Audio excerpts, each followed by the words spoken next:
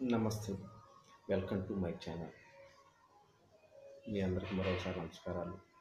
తెలియజేసి ఈరోజు టాపిక్ వచ్చేసి మనోవర్తి అందరూ మనోవర్తి భరణం, భార్యాభర్తల గొడవలు, విడిపోవటాలు, కోర్టుల కేసులు దాగాలి, కోర్టుల చుట్టూ తిరుగుతాలు, జీవితాన్ని నాశనం ఎంతమంది చేసుకుంటున్నారు. మనోవర్తి అంటే ఏమిటి? భరణం అంటే ఏంటి? భార్యాభర్తల మధ్య గొడవలు జరిగినప్పుడు, వివాహం బద్దలైపోతున్న సమయంలో భార్య భర్త మీద మనోవర్తి భరణం కేసు వేస్తుంది. సెక్షన్ 125 సిఆర్పిసి ప్రకారం వేస్తుంది. భార్య పిల్లలుంటే పిల్లలు వారు కలిసి భర్త మీద భరణం వేస్తారు. ఏమని, నాకు గొడవ జరిగింది, నేను పుట్టింట్లో ఉంటున్నాను, అతను మానసికంగా బాధ పెట్టాడు,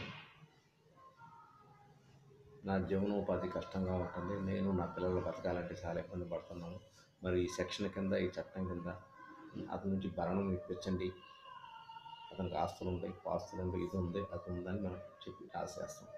జనరల్గా మనం ఏమడుతామంటే, ఈ కింద స్థాయి కోర్టుల్లో ఇప్పుడు వరకు 20,000, 30,000, భార్యకి 20,000, పిల్లలు ఒకళ్ళు 10,000, 2 10 ఉంటే 2 10 20, 40,000 అట్లా భరణం అడుగుతాం. దాంట్లో ఇంటీరియం మెయింటెనెన్స్ కూడా అడుగుతాం ఒకసారి, లేదా ఆర్డినరీగా మనోవర్తి కేసు వేసుకుంటాం. కేసు విచారణ అనంతరం ఇప్పుడు సాధారణ కింద కోర్టులు ఏంటంటే, అతని యొక్క స్థితిగతిని చూసి వేసిన వారిని పిటిషన్ అంటారు, ఎవరి మీద ఏదైతే వేశారో వారిని రెస్పాండెంట్ అంటారు. కోర్టు విచారణ అనంతరం బస్సులు 10,000 తల్లికి, చెరొక 5,000, మొత్తం 20,000, 15,000, 12,000 నుంచి దాఖలు చేయట్లేదు. చట్టంలో ఉన్నప్పటికీ కూడా దాఖలు చేయట్లేదు, గ్రాంట్ చేయట్లేదు. మనోవర్తి పిటిషన్ వేసిన దగ్గర నుంచి 1 సంవత్సరంలోపు అయిపోయింది అనుకోండి విచారణ, పిటిషన్ వేసిన వారే గెలుస్తారు. వేసిన తర్వాత ఈ సంవత్సరం కాలానికి కూడా మనోవర్తి ఎంతైతే గ్రాంట్ చేస్తారో అంత భర్త దగ్గర నుంచి వసూలు చేసుకోవాలి. ఈ మనోవర్తి పిటిషన్ గ్రాంట్ అయిన తర్వాత ఏ సంవత్సరం ఆ సంవత్సరం మనోవర్తి వేసుకోవాలి. ఏ నెలకైనా వేసుకోవచ్చు. 1 ఇయర్ దాటిన మరుక్షణం మనోవర్తి రాదు, ఆ సంవత్సరానికి రాదు, ఇన్వాలిడ్, మన దాన్ని మునిగిపోయిందంట అంటాం సాధారణంగా. తెలుగు వారు మునిగిపోయింది, ఇన్వాలిడ్ అయిపోయిందంట. సంవత్సరం లోపు చేసుకుంటే ఆ సంవత్సర కాలం సంబంధించి మనోవర్తి 6 నెలలకి వేసుకోవచ్చు, 3 నెలలకి వేసుకోవచ్చు. పిల్లల ద్వారా వేయించుకోవచ్చు, భార్య భర్త మీద వేసుకోవచ్చు, పిల్లలు తల్లిదండ్రుల మీద కూడా వేసుకోవచ్చు. వీళ్ళిద్దరు కీచులు ఆడుకుని మమ్మల్ని పట్టించుకోవట్లేదని చెప్పి ఇద్దరి మీద వేయచ్చు. అలాగే తల్లిదండ్రులు పిల్లల మీద కూడా వేసుకోవచ్చు. మేము కన్నాము, పెంచాము, మా ఆలనా పాలన చూడలేదు అనేసి కూడా వేసుకోవచ్చు. ఎంతమంది ఉపయోగించుకుంటున్నారంటే, ఈ తల్లిదండ్రులు చాలామంది ఉపయోగించుకోవట్లేదు. తల్లిదండ్రులు వృద్ధాశ్రమంలోకి వెళ్ళిపోతున్నారు, లేకపోతే ఆడలేదు, ఇబ్బంది పడుతూ చూస్తున్నారు. ఈ మనోవర్తి కేసులు వచ్చేసరికి మనోవర్తి కేసులు కూడా బాగా విపరీతంగా ఎక్కువైపోయింది.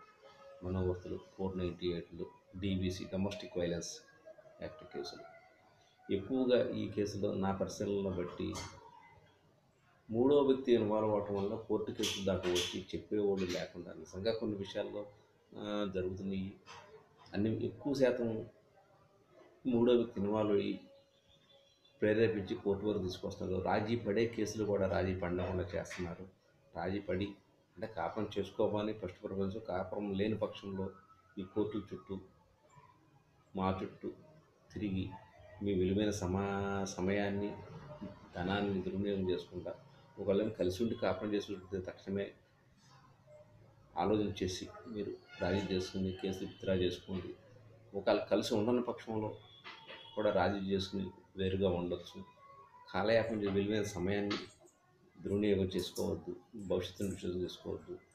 ఏదైనా పెద్దల సహకారం తీసుకోండి, మీ మనసుకు మీరు ఆలోచించుకోండి. మనోవర్తి కేసుల్లో కానీ, 498 కేసుల్లో కానీ, డైవర్స్ కేసుల్లో కానీ, డీబీసీ కేసుల్లో కానీ ఏమిటి, ఈ కోర్టుల్లో ఉండి మనం ఏమి సాధిస్తున్నాం, ఎంతవరకు సాధిస్తాం, ఎన్ని సంవత్సరాలు సాధిస్తాం, వేసుకోవాలి. శిక్ష పడాలి కాదండి, శిక్ష పడినప్పుడు అతను జైలుకి వెళ్తాడు, వచ్చేస్తాడు అంతే.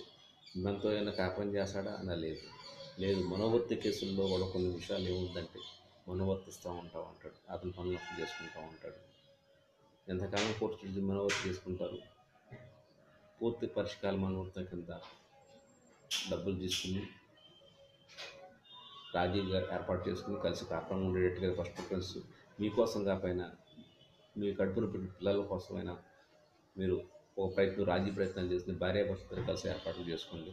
కోర్టులు సెక్షన్లు లాయర్లు ఉన్నప్పటికీ వారెవరో జీవితాన్ని సరిదిద్దలేరు. చెప్పడం మంచి మార్గం చెప్పడం ఏంటో వినకపోవడం అనేది మీదంటే ఎవరైతే బాధితులు ఉన్నారో వారు లేని పక్షంలో సాధ్యమైనంత వరకు రాజీ దూరం ఏర్పాటు చేసుకుని కలిసి ఉంటామా విడిపోవటమా, కలిసి ఉంటే ఏంటి, కలిసి ఉంటే కలతో సుఖమని కలిసి ఉండే ఏర్పాటు పడుతుంది. పిల్లల కోసమని మీరు చేయండి. పిల్లలు లేనప్పుడు మీరు విడిపోండి. అది కూడా మీకు ఇష్టమైతేనే. భవిష్యత్తు కూడా ఆలోచించుకుని తగిన నిర్ణయాలు తీసుకోండి. ఎందుకంటే ఈ మనోవర్తి కేసులు అనేది బాధపడుతున్నప్పుడు ఇయ్యాలే కానీ దానివల్ల ఎవరికి లాభం ఎవరికి నష్టం అనేది మీరు సొంతంగా నిర్ణయించుకోండి. నా వ్యక్తిగత అభిప్రాయం మాత్రమే. బాధపడిన వాళ్ళు ఏంటి, కేసులు పెట్టండి, కోర్టులకు వెళ్ళండి, విజయం సాధించడానికి కాదనట్లేదు. తదనుగుణంగా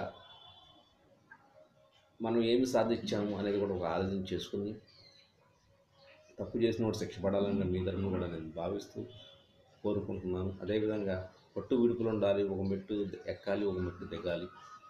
పిల్లలు ఉన్న వాళ్ళైతే భార్యాభర్తల కేసులో ముఖ్యంగా బాగా ఆలోచించుకుని నిర్ణయాలు తీసుకోండి. మీరు చేసిన పాపానికి మీరు కన్న పాపన పిల్లలు బలవద్దు. వారు విలువైన భవిష్యత్తును నాశనం చేయదు. సాధ్యమైనంత వరకు మీరు కలిసి కాపాలు చేయండి. మంచి సద్భావంతో ఉండండి. పెద్దలండి మీరు కూడా ఆలోచించుకోండి. చెప్పుడు మాటలు దయచేసి చిన్నతాన్ని చెప్తున్నాను. సరే, ఈ విధంగా అవుట్ ఆఫ్ టాపిక్ అయిపోయింది కాబట్టి మనోవర్త కేసుల్లో నిజంగా బాధితులు ఎవరున్నారో ఆడ చక్కటి అవకాశం డీబీసీ డొమెస్టిక్ వైలెన్స్ యాక్ట్ కూడా ఉంది. మీరు ఆస్తి హక్కులు రావచ్చు, దాంట్లో మీరు ఉండొచ్చు. మనోవర్తి ముక్కు పిండి డబ్బులు వసూలు చేస్తారు. అదే 498 ఉంది. ఎవరైతే బాధితులు అధిక కట్నం కోసం బాధ పెడుతున్నారో వాళ్ళని కూడా చెండాడవచ్చు. ఇట్స్ సెక్షన్ దుర్వినియోగం కాకుండా చూసుకోండి. నిజమైన బాధ్యతలు ఉపయోగపడే చూసుకోవాల్సిందిగా నేను ప్రత్యేకంగా ఈ విషయంలో నేను చెప్పదలుచుకున్నాను. మరి ఈ వీడియో మీకు నచ్చినట్టయితే లైక్ చేయండి, నచ్చకపోతే డిస్లైక్ చేయండి.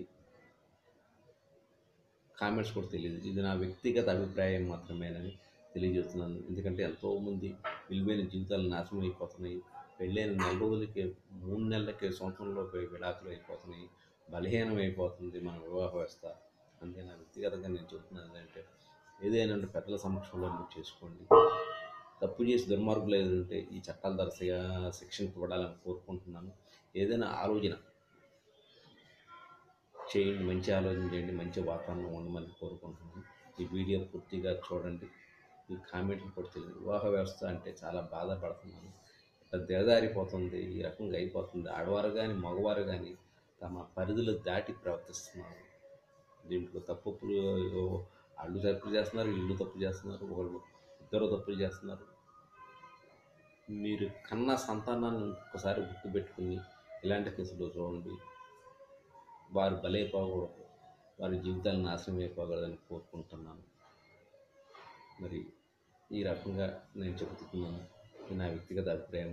దీనిలో ఎవరిని కించపరిచినట్టు కానీ ఎవరిని అపార్థాలు చేసుకోవద్దు. జరుగుతున్న యథార్థ విషయాలను యథార్థంగా చెబుతున్నాను. అందుకే ఒక సామెత ఉంది, యథార్థవాది లోక విరోధి అనే సామెత ఉంది. నిజం ఎప్పుడు చెప్పకూడదు, నిజం చెప్తే ఎప్పుడే నిష్ఠూరంగా ఉంటుంది. కాకపోతే మీరు ఒక్కసారి ఈ బాధ్యతలు ఉన్నారు సరే, వాళ్ళ కోర్టులో జరిగే ఏంటి, ఎలా జరుగుతుంది, సంఘంలో ఎలా జరుగుతుంది, కోర్టు ప్రొసీడింగ్ ఎలా జరుగుతుంది, ఎలా బాధపడుతున్నాము, ఎలా విజయం సాధిస్తున్నాము, ఒకసారి వారు మనస్సాక్షిగా ఆలోచించుకుంటే నేను చెప్పింది 100% నిజమని మీకు తెలుసు, నాకు తెలుసు.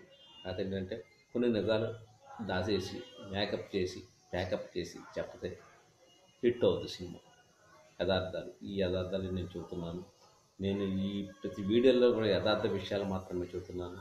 ఎక్కడా కూడా మసిపూసి మారేగా చేయటం కానీ సామాన్య ప్రజలు సామాన్య జీవితంలో అనుకున్న పద్ధతులు, వారికి వచ్చే కష్టాలు, కోర్టు ప్రొటెక్షన్ ఎలా ఉంటాయి అనే విషయాలు చెబుతున్నాను. ఏదేమైనా కోర్టుకు వెళ్ళామంటే ఏ కేసులో అయినా సరే మనం గొప్ప కాదు, కోర్టులో గెలిస్తే మనం విజయం కాదు, ఓడిపోయిన వాడు అపజయము కాదు.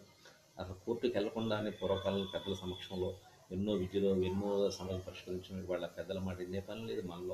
మనం ఒకరి మాట వినే పని లేదు. మనం అహంకారంతో ప్రవర్తిస్తున్నాము.